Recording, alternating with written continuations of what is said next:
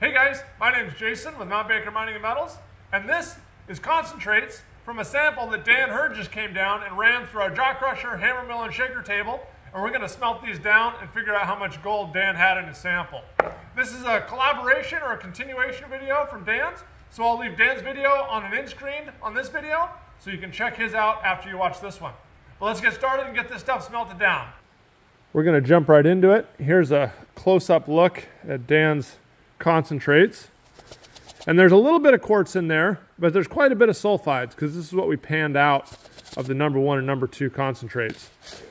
We have about 500 grams. This jug weighs about 40 grams or so. Now we'll mix up a flux recipe. The goal is to eat up all the junk in here, leave just the precious metals, and I'm going to add a collector metal to help collect all the little bit of gold down at the bottom, and we'll work on getting the gold out of the collector metal. Here's our soda ash. I'm going to add about 500 grams of soda ash, and this is going to help dissolve any of those sulfides in there. And I'm going to add some iron a little bit later to help break down those sulfides into a form that we can absorb with our flux. Now we'll do about 250 grams of anhydrous borax. This is going to help absorb any oxides. And then I'll add about 200 grams of silica, because I figure we have at least 50 grams in our material.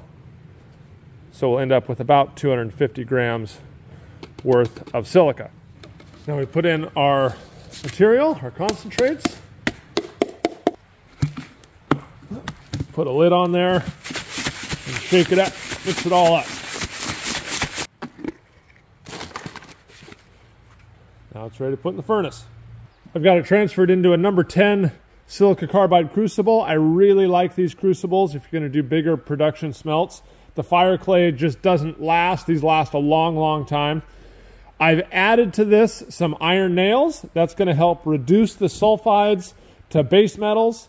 And any iron in there is going to soak up all the sulfur that's left over. And we're going to create an iron-rich mat that is really bad at absorbing any of the precious metals. And then I've also added collector metal in there. I used about 35 grams of bismuth, 32 actually, I think. And so that's going to filter down through the smelt as it melts down, collect all the little pieces of gold and silver, and it'll collect them down at the bottom of this crucible that will collect down at the bottom of our cone mold when we pour it. Here's our furnace, simple design. This is KO wool. I have a propane tank over there, a little shop vac as a blower. Propane and air come down, mix here in this little header and into the furnace. And if you guys are interested in any of this stuff, crucibles, KO wool, anything, I've got links in the description below, so check those out if you want to get into smelting.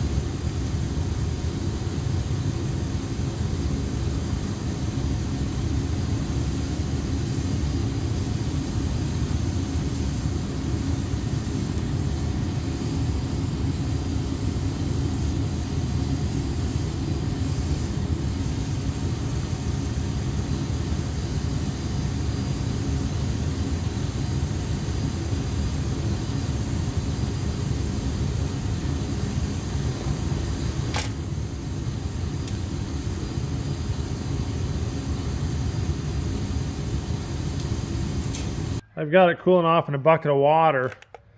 The bismuth collector, if there's any lead in there, yes, we're at 250 degrees Fahrenheit. If there's any lead in there that mixes with the bismuth, it reduces the melting point of both metals, the alloy that it makes, way, way down.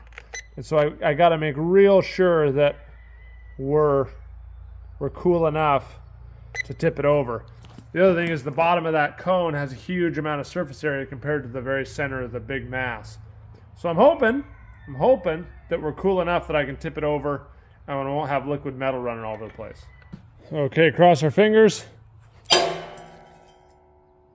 Ah, good. Nice glassy slag. We'll see if we got our metal cone right there. Yeah, I can see it right there. We're hoping for no matte layer in there.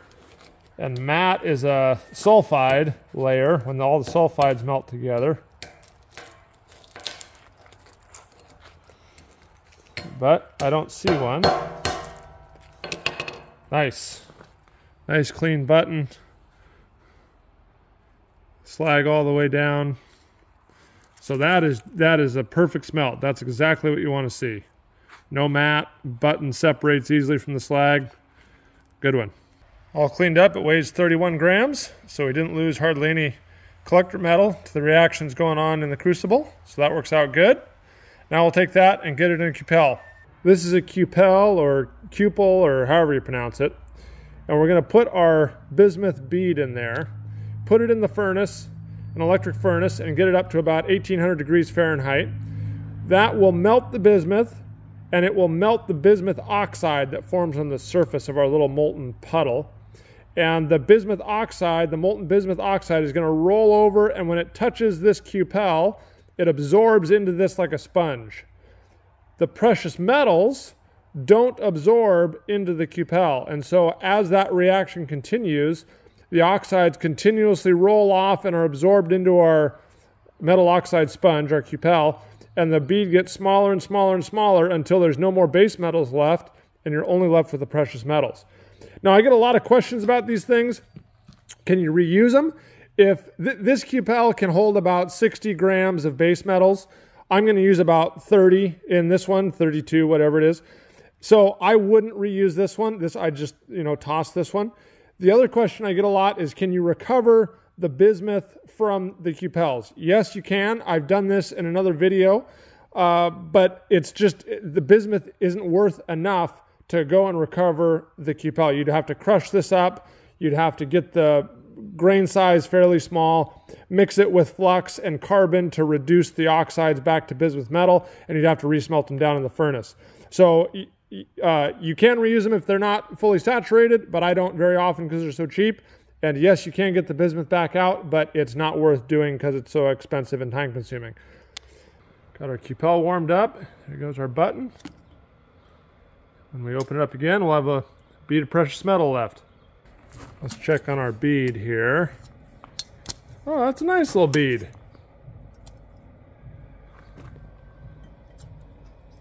Yeah, that's pretty good size.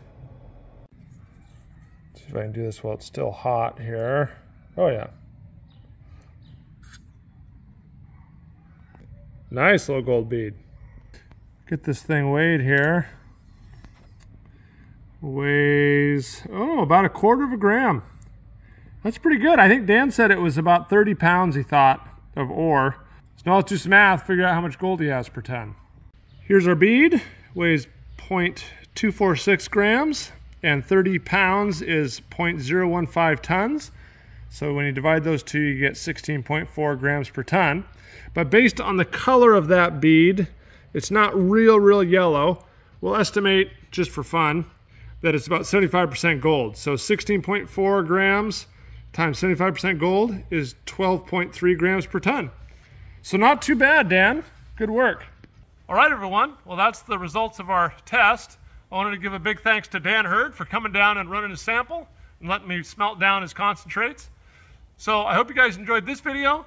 If you want to find more videos like this, check out our channel. And also be sure to check out Dan's video, which is the start where I got the ore and you can see how it was processed. So thanks again, everybody, for watching, and we'll see you on the next video.